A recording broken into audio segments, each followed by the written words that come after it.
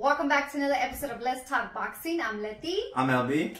And let's talk about our next fight this weekend, guys. Let's get it.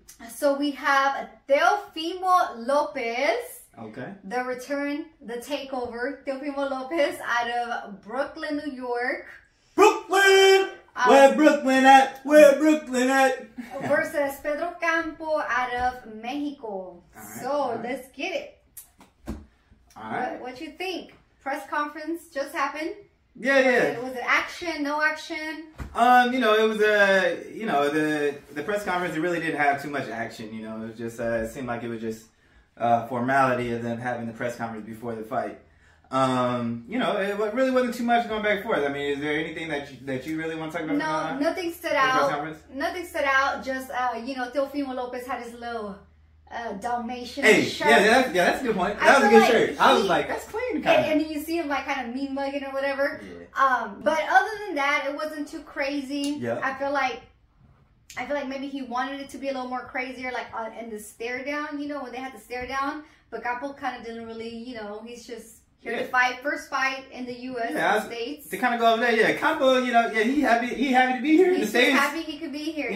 He's never, fought on a stage like this. He's going to be on TV, on ESPN. Of course, yes. He wasn't, that type of stuff wasn't going to get to him. He just, he happy. Yeah, so that was that. Nothing crazy on it. But I am excited to see the return of Teofimo Lopez. It's been about 9 months since his last fight. As we know, he lost to Cambosis.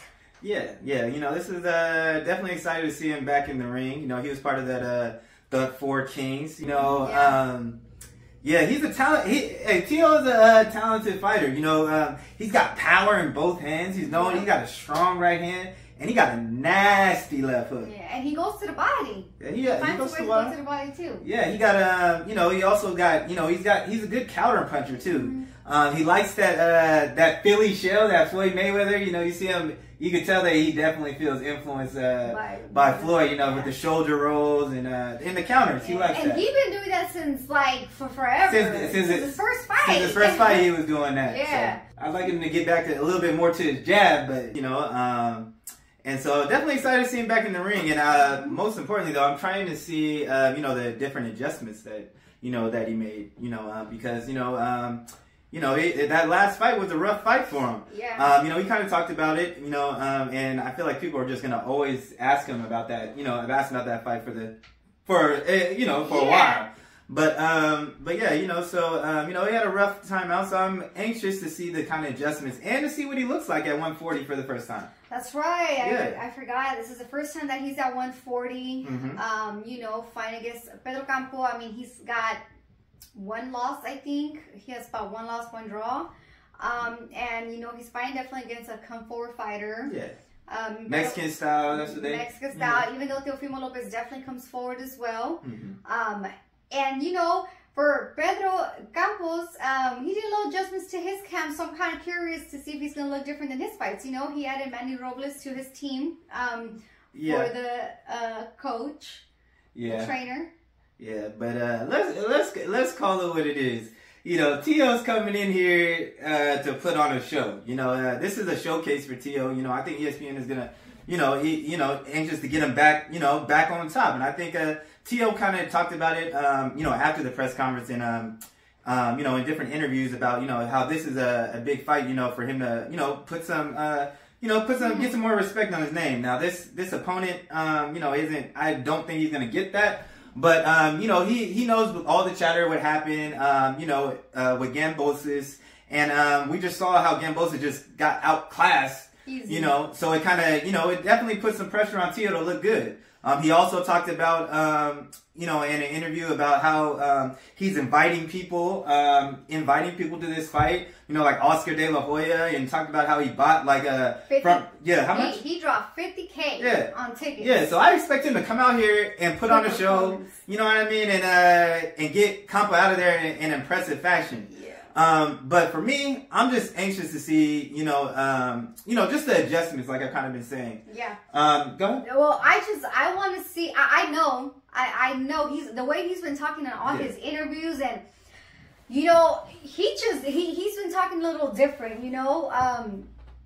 I think he's definitely gonna come out and he's gonna give a stoppage for sure. Yeah. And I feel like he's definitely gonna put on a performance, you know. And I think, like you said, you know, he's inviting all these people out, a lot of celebrities. He said, you know, he gonna want to show out, you know. And even Campa was talking about like his opponent is talking about how he's seen Teofimo Lopez already like planning his after party and whatnot. So, you know, I feel like he gonna get him out of there soon. Yeah, I think he's gonna get him out of there. But yeah, he has been talking. He has been talking a little different. It seems like, you know, just hearing from you know, how type of things that he's been talking and his dad's been talking. Now Tio's still been talking crazy. He's still been talking crazy though. You know, saying as far as like, oh, you know, yeah, those guys need to earn a shot with me. Like talking about the Devin Haney's and stuff. You know, he's still been talking crazy. He still thinks that he won that fight.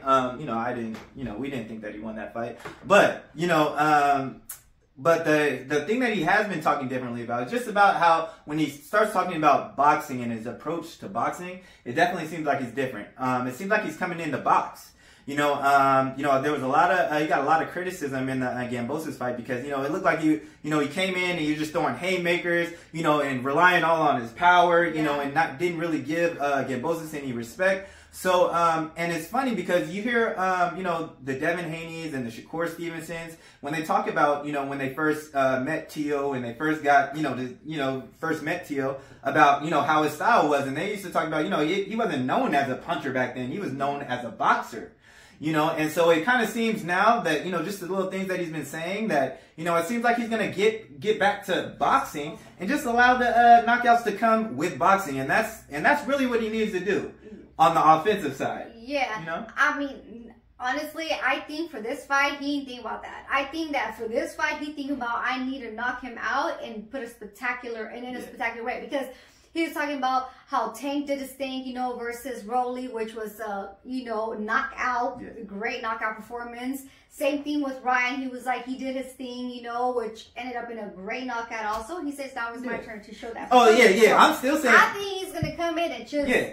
I still say, no, I still think he's coming in for the knockout. But it's about how he gets it this time. You know what I mean? He's not going to come in as reckless as he was. You know what I mean? It's going to be more of a setup. You know, rather than him just loading up on every shot, because that's what he's been doing. You know, he kind of fell in, you know, some point along the ways, you know, he started falling in love with his power, and he loads up on a lot of shots.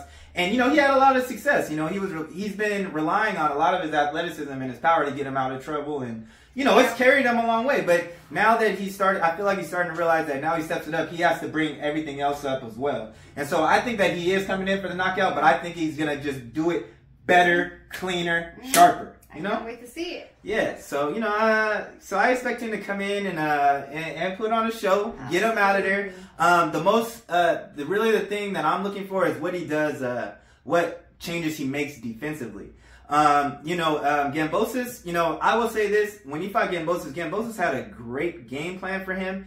And, you know, the shots that he was landing was shots that, you know, people have landed on Tio throughout his career, and that is, you know, he's been susceptible to an overhand right. He's been susceptible to a left hook, and that's due to the fact that, you know, Tio, you know, he has his hands down a lot, and so, you know, and that made him easier to be countered. So I'm just waiting to see the adjustments that, you know, him and his dad, you know, they went back in the lab and come out with, you know, defensively. I want to see him, you know, bring that jab back after he throws the jab instead of, you know, dropping it and making him susceptible to a right hand. You know, I want him to keep the ear from off. You know what I mean? I want him to, you know, keep his hand on the phone. You know what I mean? That's what I want to see. That's what I'm looking for. But on top of that, for him to be sharp and get him on up out of it. Yeah, I think it's gonna be early night. Yeah, but yeah, you know, I feel like for Tio, you know,